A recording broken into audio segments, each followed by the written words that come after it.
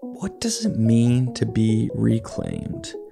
Merriam-Webster's definition is to rescue from an undesirable state. Now, I'm sure many of us have looked within ourselves and found things that we saw as undesirable.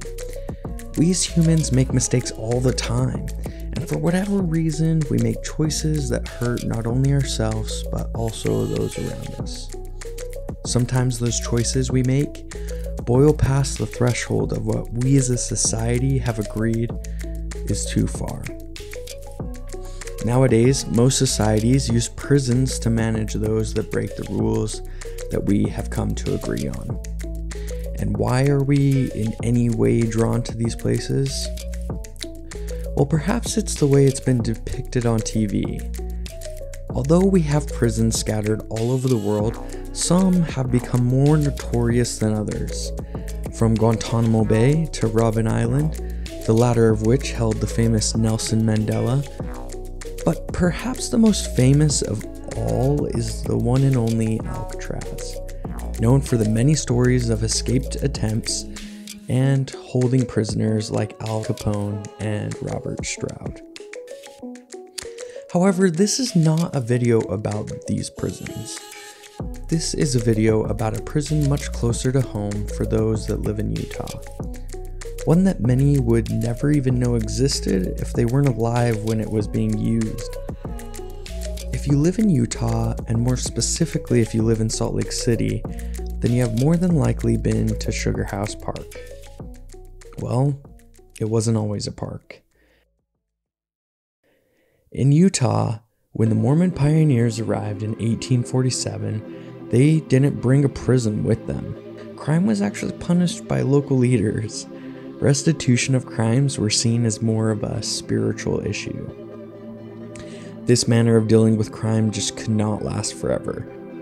In October of 1853, Brigham Young, who was the second leader of the Church of Jesus Christ of Latter-day Saints, selected the 10-acre government-owned site, then known as the Big Field Survey.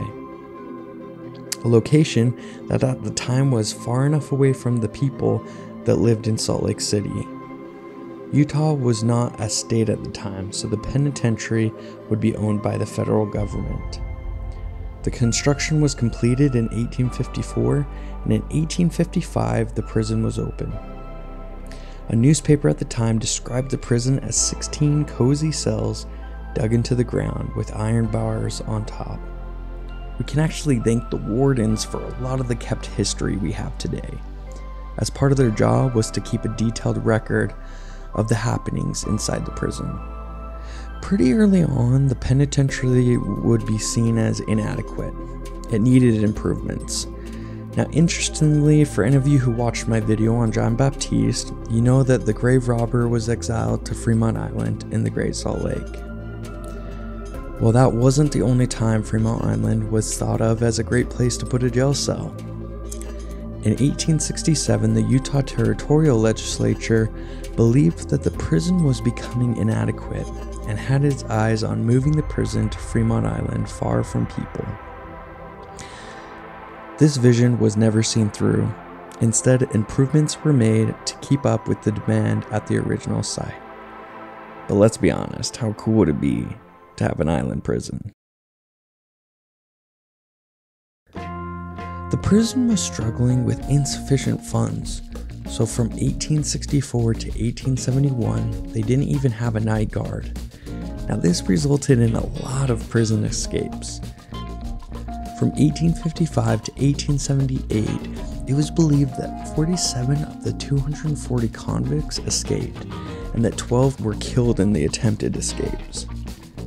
So just think, for every 20 prisoners, about one of them would escape.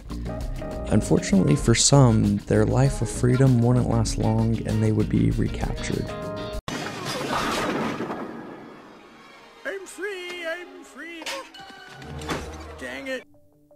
In 1877, the prison would see a much needed renovation. 200 cells were added in this renovation. Also added were bathrooms, a kitchen, a bakery, a new hospital, and a woman's quarter. as well as a new home for the warden. A stone wall surrounded an exercise yard, gardens, and an orchard where prisoners would work. Now, this wall is what a lot of people remember when they think of the prison today. In the late 1870s and throughout the 1880s, the federal government began prosecuting hundreds of men who were members of the LDS Church for participating in a doctrine of plural marriage. More add-ons to the territorial prison were expanded, with new buildings constructed in 1888 and 1891 to house polygamists convicted of unlawful cohabitation under the Edmunds Act. Many LDS members were convicted at the time. In 1890, the Church of Jesus Christ of Latter-day Saints ended the practice of plural marriage, and that would end the prosecution of polygamous saints. Utah became a state in 1896, and so the buildings and surrounding land were given to the newly created state of Utah and were designated as the Utah State Prison. The office of the state prison were to consist of a warden, a deputy warden, one clerk, one physician, a matron, and as many keepers and guards as seemed fit. Now, fun fact is that Dr. George Allen, who was the creator of Allen Park, would have been a physician for the prison under the same structure during the 1920s. On a more morbid note, beginning in the 1900s, executions would begin to be held at the prison. Crazy enough, they used to sell tickets to publicly view the executions by firing squad. With the continued growth of Salt Lake City, the local residents eventually wanted the prison population relocated away from the neighborhood of Sugarhouse. This, in addition to having a growing prison population that would cause the prison to become severely overcrowded. Through the years, the residents lived so close that there are accounts of children playing near the prison and being asked by prisoners to fetch them things from the store with what little they had. Other stories accounted prisoners whistling at women passing by. In 1938, 3 new locations were proposed. One was near Salt Lake City Airport, which, funny enough, is where the newest prison in Utah is currently located. But the successor of our Sugarhouse prison would be the one at the point of the mountain in Draper. During the construction of the new prison, trusted prisoners would be brought to help build the new prison. The buildings that the prisoners were staying at were incomplete. The construction was also taking place during the World War. This would cause a severe understaffing of guards to watch these prisoners. This also slowed the work due to the materials taking longer to arrive. I did think it was funny that they used the words trusted prisoners because there were a lot of newspapers that talked about trusted prisoners just walking off. Yeah, that's right, many of these trusted prisoners were escaping. Some were so confident that they even told everyone that they were leaving. In 1949, newly elected Governor J. Bracken Lee began pushing for resolution of the prison issue, calling it the most important building issue in the state. It had been pointed out that without adequate fencing, the prisoners were going to continue to simply just walk away. Because the progress was taking so long, the old prison's overcrowding problem would go from bad to worse. Inmates were sleeping in corridors, basements, and previously unused women's dormitories in 3 cell blocks. The ancient buildings at Sugarhouse were labeled as fire traps by the state fire marshal. Ideas were constantly being brought forward to help reduce the time and cost at the new prison. A change from a 20-foot concrete wall to double 12-foot high fences spaced 20 feet apart was reportedly as saving $400,000.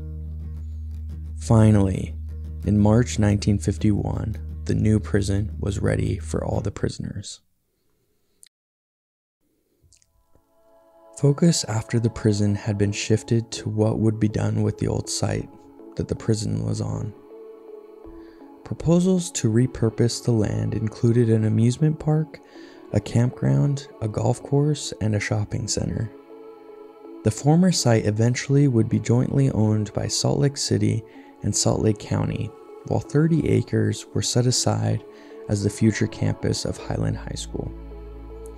Salt Lake City and Salt Lake County established the Sugarhouse Park Authority to administer the 120 acres that comprised of the former prison site. Demolition of the prison began, however, it moved incredibly slow. They were taking sticks of dynamite, and the sticks of dynamite had little effect on the wall, so it actually had to be removed brick by brick. This would have been very frustrating, but the silver lining is at least we know that the walls were strong. Next time you stand at Sugarhouse Park or at Highland High School, you can look around and almost picture the walls of the prison, the farms and the lands that once held hundreds of prisoners. There is nothing left of the prison except for a plaque with some bricks of the prison that is found in Sugarhouse Park. The land has been transformed, hopefully just like the people who were contained inside the walls there. It is a place that has truly become reclaimed.